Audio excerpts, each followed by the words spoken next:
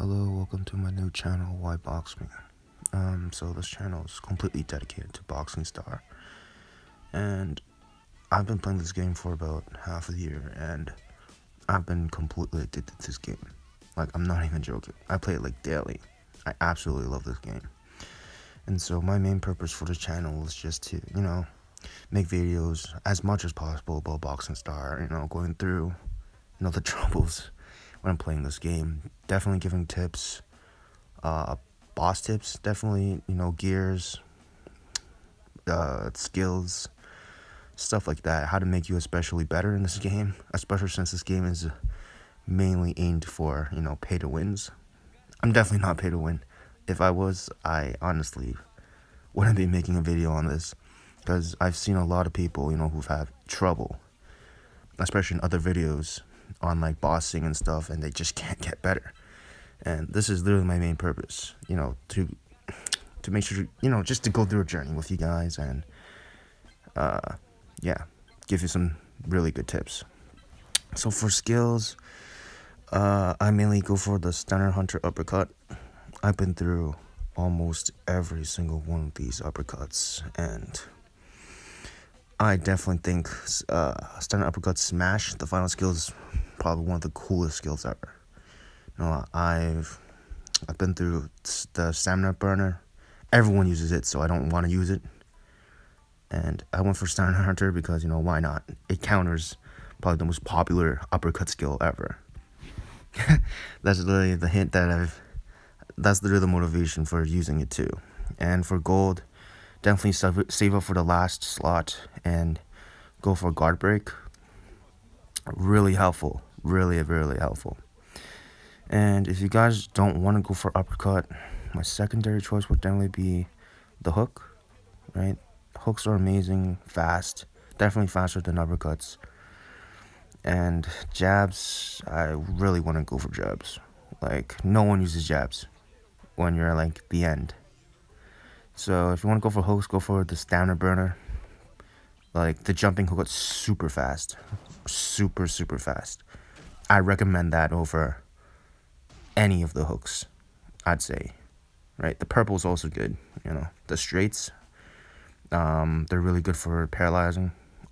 Absolutely amazing. Training, try to do it as much as possible. Like, every time you get a notification, just click on it. It takes 5 seconds. And just continue off whatever you were doing. Like, this really helps. Really, really helps if you want to get better at this game. For gym, you should definitely go to the gym every single day too. Like, this might seem like a pain in the butt, but it adds every day. It literally adds. Like, I've been doing this for like maybe 2 to 3 days, and it's amazing. It's absolutely amazing. It doesn't boost your speed that much, but it's definitely really helpful, especially since it's free. For my gloves, I go for the Fireball BK. Total speed, you definitely want that. You want as much speed as possible in this game. So yeah, for jabs, what is that? Yeah, that's still my upper. Jabs is 5BL, another total speed level booster, and hook, another total speed booster. So you might be wondering, where's my hyper? I honestly hate hypers in this game. Like, it ruins the experience for me. And using hyper is like a no skill thing. So for me, I'm definitely not using it. It's absolutely trash. For protectives, I use Heuristic off guard YW. Since I know everyone uses a mega, literally, I would just get this item. Like, you can't get it, but like, just try to get it in a box if you're lucky enough, and upgrade it to the max, man. Like, this is super helpful. My stats are absolutely trash because I didn't modify it, but go for speed down, like uppercut speed down or hook speed down. That's what you're trying to aim for. Honestly, that's really honestly all I can tell you about that stuff. For gloves, definitely go for speed, right? As you can see, like, all these guys, the top 5 are all like level 7s and 8s which pisses me off because, it just ruins the game. It ruins the game a little bit. I'd rather go through all the suffering and pain and just end up being the best than just, literally taking 5 minutes, spending money on it and just, beating everyone. It's just not fun. For bosses, level 1, 2, 3 were easy. Sam, and when I was a beginner, I had a little bit trouble. But the main trouble was, I don't know how to pronounce this guy's name, but it's Fritjof. This guy's so hard when I versed him. Probably because he was a jabber.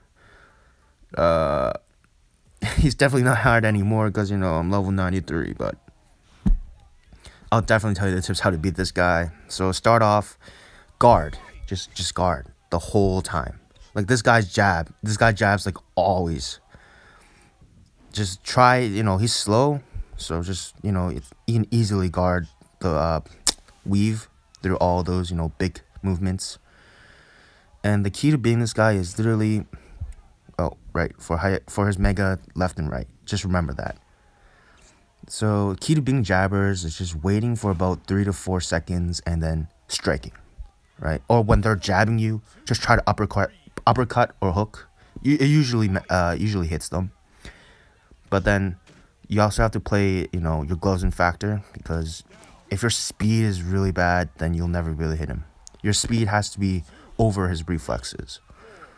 So definitely try to get better gloves. Try to aim for like the gloves that I have, the fireballs. I made a mistake when I was a beginner, upgrading, calming gloves because I thought they were good. No, you can, but then definitely try to get the fireballs. It's all about luck, honestly, when it comes to gloves. But yeah, definitely try to get the gloves. All right, and that's literally how you beat this guy. It's pretty straightforward. Just block all the time and wait for the right timing. Right, wait for 3 to 4 seconds and then strike this guy right away. I've seen people, try to, go as high as possible in their leagues. It doesn't work. Just stay there, right? I'll get into this in like a later video. But anyways, thanks for watching and give me a like, because I'm new.